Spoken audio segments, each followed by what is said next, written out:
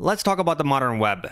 Everybody kind of knows how bad the modern web is these days, and I'm sure you've experienced it firsthand, because sites like Reddit, which went from being a well-designed, if not a little bit dated website, now it is a slow, buggy monstrosity that loads in megabytes of trackers and lags my browser every time I navigate to it. And the old version of Reddit was perfectly fine, so why did they have to make it almost completely unusable now? Even simple informational websites like news websites or recipe sites, they have been so jam-packed with so many scripts that it can take minutes to fully load a simple web page. And so in this video, I want to go over how this happened. So the simple answer for a lot of this is the web's current obsession with JavaScript. Now, of course, there's nothing wrong with JavaScript. People like to dog on JavaScript a lot, but inherently there's nothing really wrong with it. If you want to have any sort of interactivity on your website, you're going to use it. But the problem really arrived with the popularity of JavaScript frameworks. So maybe you've heard of React, Angular, Vue, and many more frameworks like this.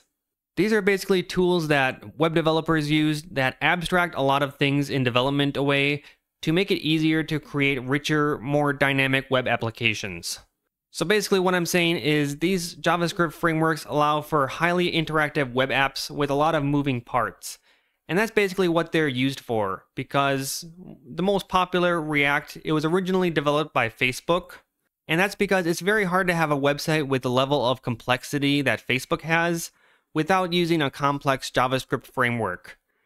And so these JavaScript frameworks, they work best as single-page applications.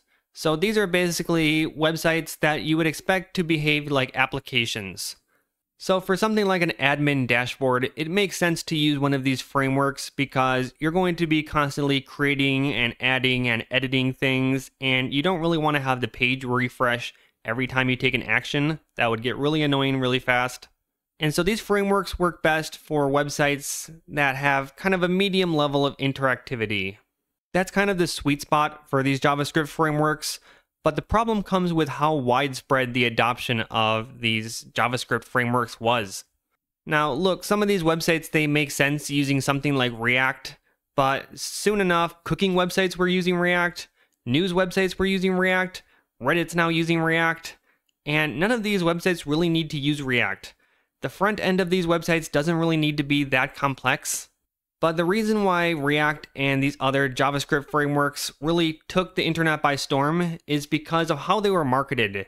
So basically, whenever these first came out, they were the next greatest thing in web development. And if you were a web developer back then, I mean, even now, you're basically an idiot if you're not using one of these new frameworks. You're basically stuck in the past. And if you're still working in something like PHP, people are laughing at you. And these new frameworks aren't even necessarily better than the old way that people were doing things. It's more of just peer pressure because everybody else is doing it. These days, people will ask if they should learn React, one of these JavaScript frameworks, before even learning JavaScript itself. And I've been a web developer for a long time, and for a long time, I was just happily making HTML and CSS websites when I was a kid, and then I later moved on to WordPress websites if a client needed it. But I was working on pretty basic websites. But once you start following any web developer influencers, I'm talking about the guys on Twitter who are always talking about the new, latest, greatest technology that everybody needs to be using right now. So you would hear these people on Twitter or on a podcast or see a blog post by them. They were always talking about how you need to do things the new and improved way. Or basically you're going to get left behind because this was presented as the future of web development. And nobody wants to be left behind. And so of course that's what I learned. I started getting into React. But soon people were using React even to build things like static websites. So I'm talking about a very basic website, maybe a blog, maybe a web page for your dog.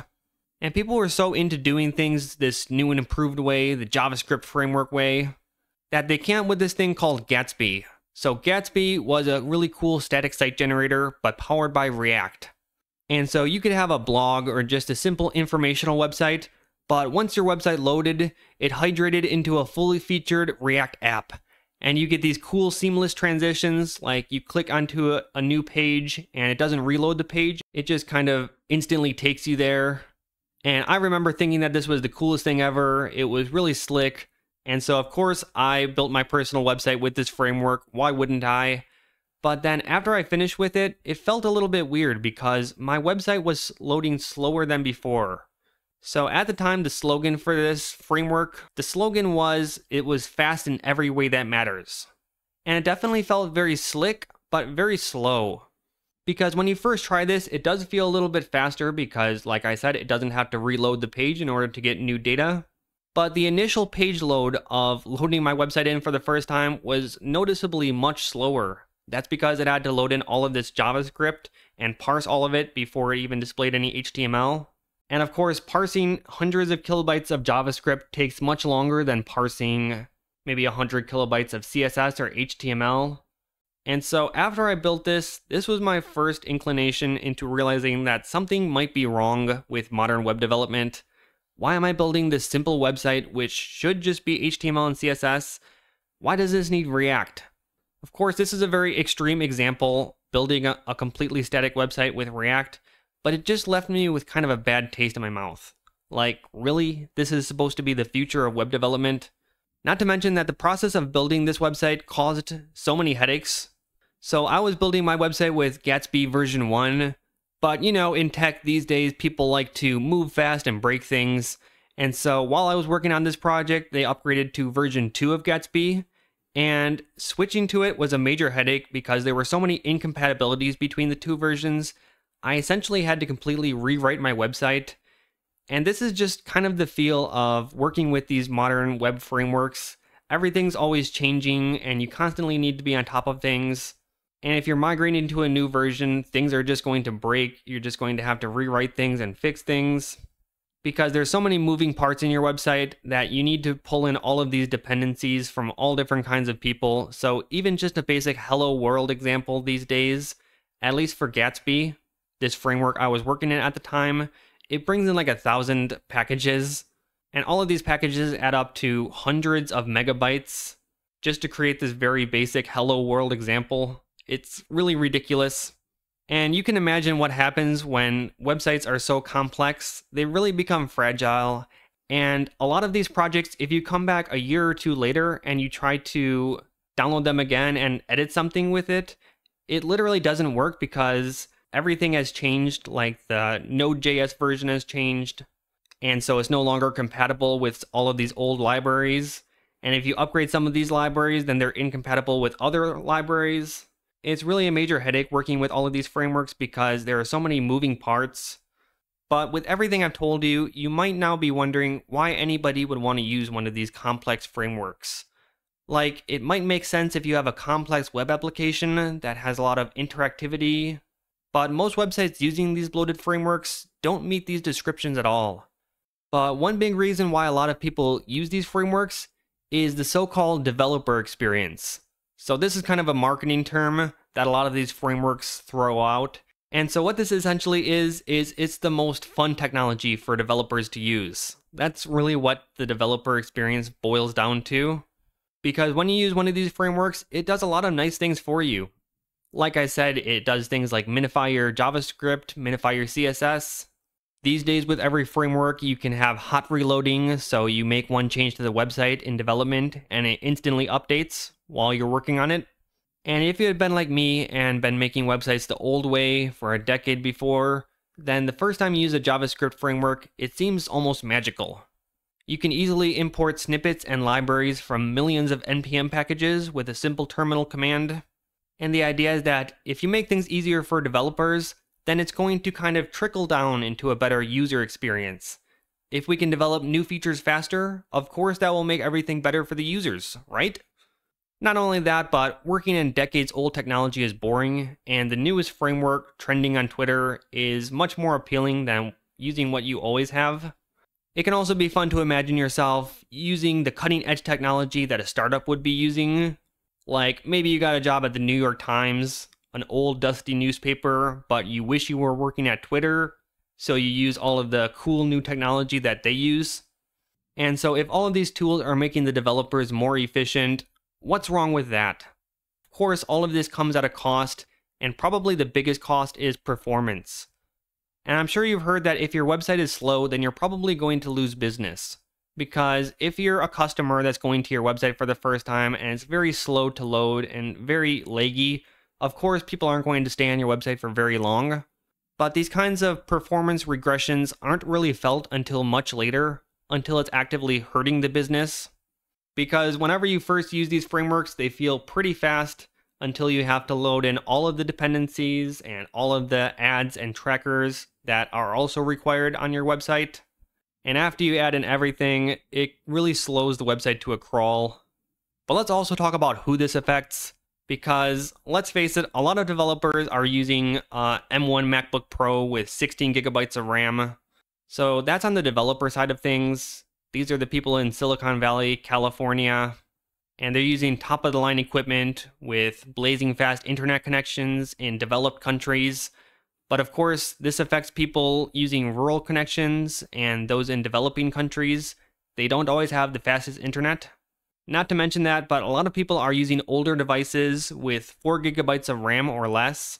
And this noticeably affects how long the page loads because, again, it has to parse all of the JavaScript. That takes computing power. And this becomes even worse on phones because, let's face it, a lot of people, most people these days use the internet on their phone. And these websites just drain your battery like no tomorrow. Have you ever navigated to one of these websites on your phone and just literally watched as your battery drops before your very eyes? And these sites just provide a worse user experience. So have you ever clicked the back button just to find out that it doesn't work like you would expect it to? That's because the back button has been hijacked by the JavaScript framework that website is using. And if they didn't implement it correctly, well, oops. And have you ever gotten caught in an infinite loading circle? Well, that's just because all of the JavaScript didn't load in. Because a lot of these frameworks, they initially load in no HTML at all, and they only load in JavaScript. And don't worry guys, because that's a feature, not a bug. And if the JavaScript doesn't load in for whatever reason, well, let's not worry about that. And so that is why every website these days just feels slow and bloated and buggy. Now, a lot of people have already complained about this. I'm definitely not the first person to notice this. But as a web developer myself, I actually want to see the web become better. And there is some light at the end of the tunnel because a lot of newer tools are starting to move away from this idea that everything has to be a single page app. So some newer frameworks like Astro, which I've previously covered on this channel, they combine things like the nice developer experience of using frameworks like React while keeping the end user in mind. So you can use all of your cool JavaScript frameworks, but when the site builds, it only uses JavaScript when necessary. So it still loads in HTML and CSS like you would expect, and it only uses JavaScript when the site actually needs it to be interactive. And this is how things are supposed to be. Now, people are finally kind of waking up to this situation, and people are taking the trend of more sensible frameworks with less JavaScript shipped to the end user. And I do think it is a good thing, but I still think that it's kind of going in the wrong direction because the build process is still extremely complex and fragile. Like in Astro, this framework that I reviewed, it still needs 146 megabytes of dependencies just to build a basic hello world with Astro. So I'm still not completely sold on some of these new frameworks. Now, it should go without saying, but for simple websites that don't have a lot of interactivity, JavaScript is almost never needed. There are things like static site generators now, like Hugo, which I have covered in the past. That is still one of my favorite tools that I use to build websites. But these tools like Hugo, they have never been better, and you can build huge, complex sites quickly, and you don't have to query a database for every post like you do with something like WordPress. So for building small to medium-sized websites, this is definitely the best option, I think. But I think just being aware of all of the issues with the modern web is the best first step. And when you're building a new website or a new project, really ask yourself, do you need a JavaScript framework? Even if it seems like you're saving a lot of time at the beginning, you can run into a lot of issues down the line with these, especially when we're talking about performance, which can definitely impact if people actually want to use your website or not. And so before you start a new project, just ask yourself, does it need this framework? And is there any better, more efficient way to build what I'm thinking about? And so that's how I got to the current state of the web. And my dream is that someday I will be able to browse Reddit without having to crash my browser. Maybe someday. I can dream, right?